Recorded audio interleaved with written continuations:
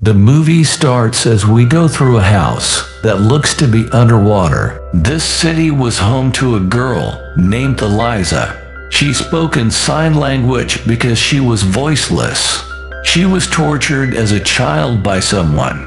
The scars on her neck indicate that an organ was taken from her. As a result, she became silent and has never spoken since. Elisa was utterly alone in this world because she had no family. Her neighbor's name was Giles.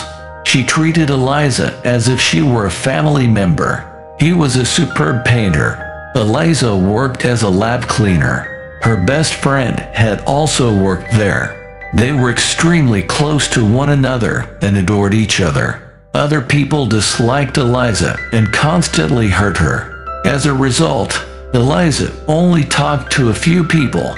An officer informed them that a team was arriving at the lab while they were cleaning it. They're bringing something mysterious. That thing was precious and had never entered this lab. That team quickly arrives. It had an enormous water tank. There was something in there. When Elisa approaches it, it begins to move and make noise. Then, a team arrives and transports it to a safer location. Elisa and her friend were unable to understand anything. The following day, while cleaning, they heard something from that room. The room where the water tank was placed. From that room, a colonel emerges. He was very egoistic. He supervised the entire project. His hand was bleeding. He sits on his knees because he is in such severe pain. A team arrives, carrying the colonel. Then Elisa and her friend are told to clean the room. When they enter the room, they discover blood. Someone's 2 severed fingers were also visible. That was a colonel. Maybe the thing that was brought here hurt her. Elisa places these fingers in a package. Elisa's friend goes to make a call. Elisa notices a massive water tank there. It was made out of glass. When she approaches it, she notices a strange creature inside. It has 2 hands and feet, just like us. Elisa places her hand on the glass, and the creature places its hand precisely there. Elisa's friend and a man show up at the same time. That creature is moving backward.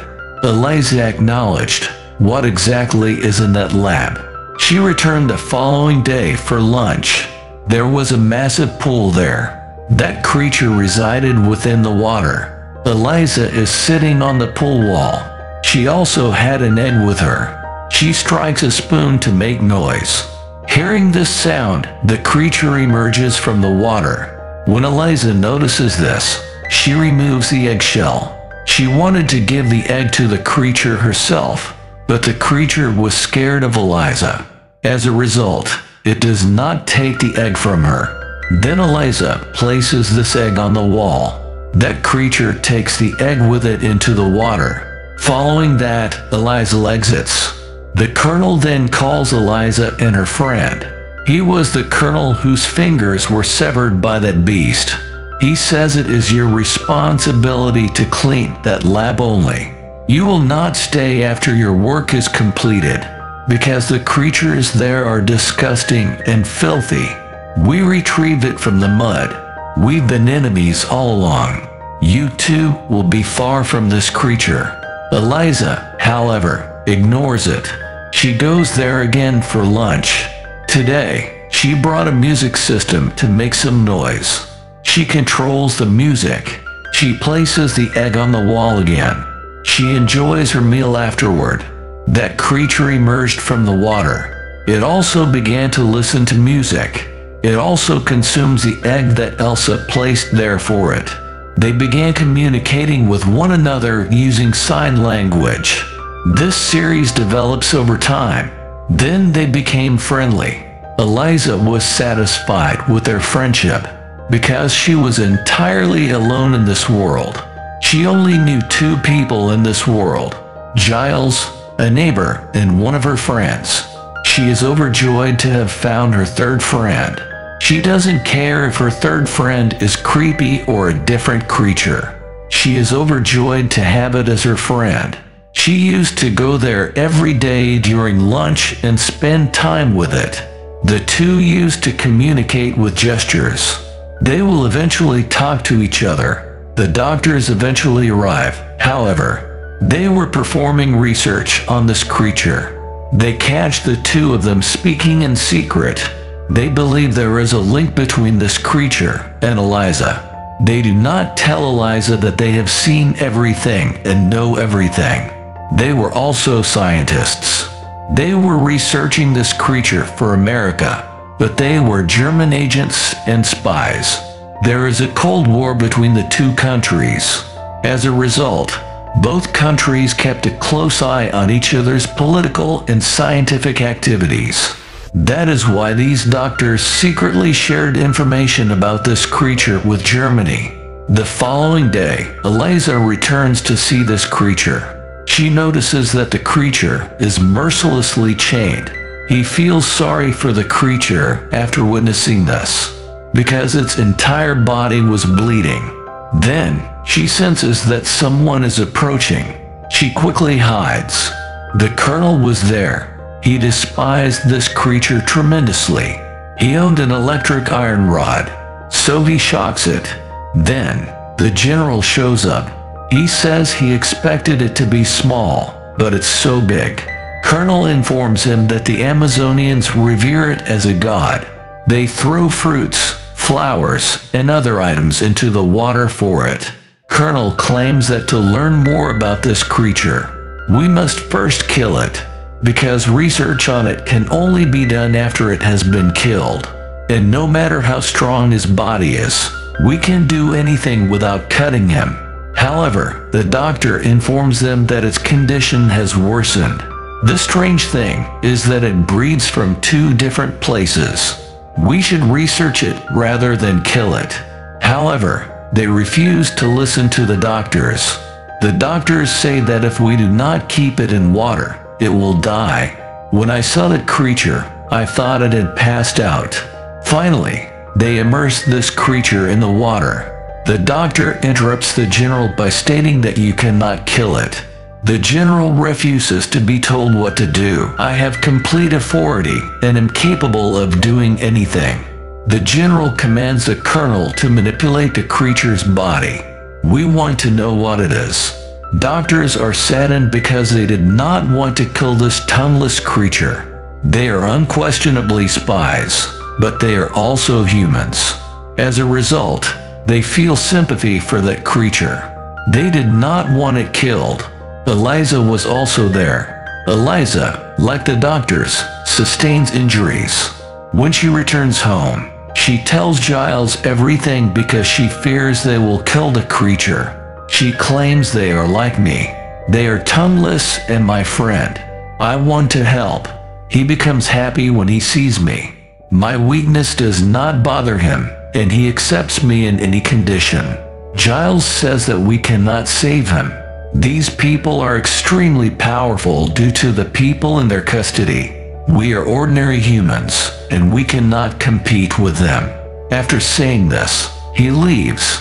Elisa was sorrowful. Giles shared a similar sentiment because he and Alice were alone in this world, with only that creature for company. Giles returns and tells Elisa he'll help her save the creature. I'll do what you want because we're family.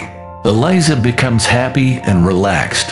They intend to free that creature from those cruel people. Elisa takes a wise step by going there. She directs the cameras upward so no one can see they ran with this creature. Then, she fills a cart with towels. Then, she approaches the chained creature. It was nearly impossible to open these chains. When those doctors arrive, Elisa is taken aback by their presence. However, doctors wanted to see the creature alive. As a result, he gives Elisa the keys to these locks.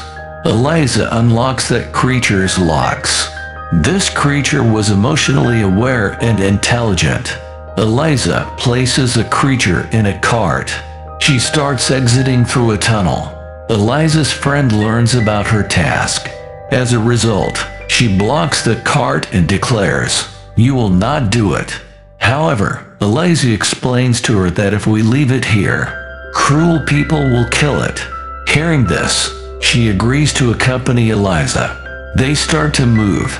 Giles tried to get inside, but the guard refuses to let him inside. The guard suspected their card was fraudulent, but the doctor assisted them once more. They poisoned the guards. They got that creature out of there. However, the colonel doubts that there is a problem with the door.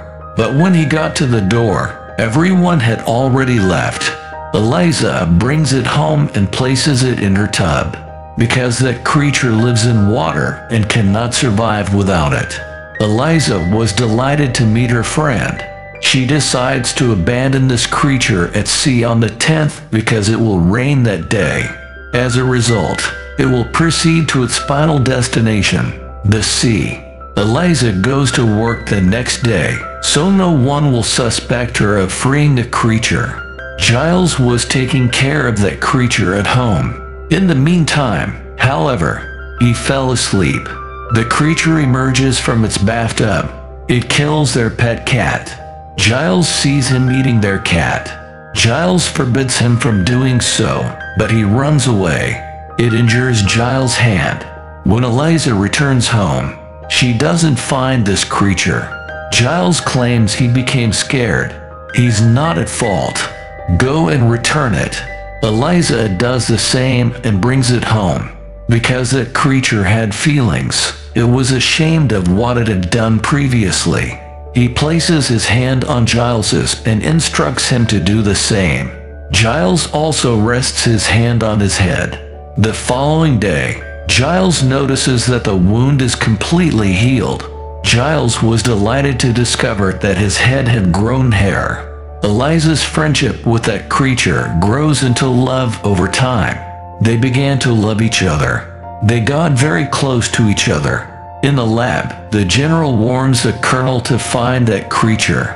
Otherwise, his professional and personal lives will be ruined. Colonel becomes very concerned as she considers this. Colonel doubts the doctor's claim that he freed him. He knew the doctor didn't want to kill the creature. So Colonel visits his house. The doctor encounters two people outside his home. Both of the men shoot the doctor. However, the colonel kills both of them there. Colonel had acknowledged that the doctors were speaking Russian. That meant they were spies. Colonel asks them to tell him more about the creature and who kept it. But the doctor doesn't tell him anything. Colonel tortures the doctor to get him to reveal the truth. However, the doctor informs him that he is only a cleaner. He died while saying this. When Colonel hears the cleaner's name, she suspects her friend, not Elisa. They were hired as a result of their actions. Colonel now visits Elisa's house. He inquires with Elisa's friend about that creature, but she doesn't tell him anything. She claims that I know nothing about it. Her husband was also present. He discloses everything to the colonel. He claims the creature is at Elisa's home. I observed my wife speaking with Elisa. He goes to Elisa's house, angry after hearing this, but her friend informs her before he arrives. She warns her to leave because Colonel is trying to capture the creature. It rained today, the 10th. She wanted to leave this creature on this day, so she took it to sea. When Colonel arrives at Elisa's house, he finds it empty. He discovers a note underneath the calendar. Today is the day to leave that creature to the sea, it read. Elisa arrived at her destination. She was bidding farewell to her closest friend, that creature. This made them both extremely sad. They knew they'd never meet again. But if this creature doesn't enter the water, it will die. As a result, it moves forward, but then the colonel appears. He shoots both of them.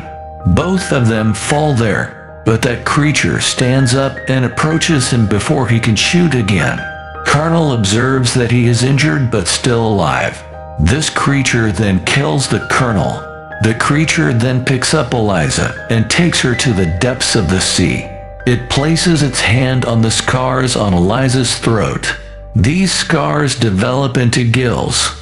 These enable Eliza to breathe in water. Eliza was also able to breathe under the water. Eliza is given a new life after she dies in a fire. In fact, that creature possessed many abilities that saved Eliza as well. They accept each other, and that creature gives Eliza new life in the water. Both attract each other's affection and remain in the depths of the water indefinitely. Giles was also happy for both of them because they got along. This is the final scene of the film.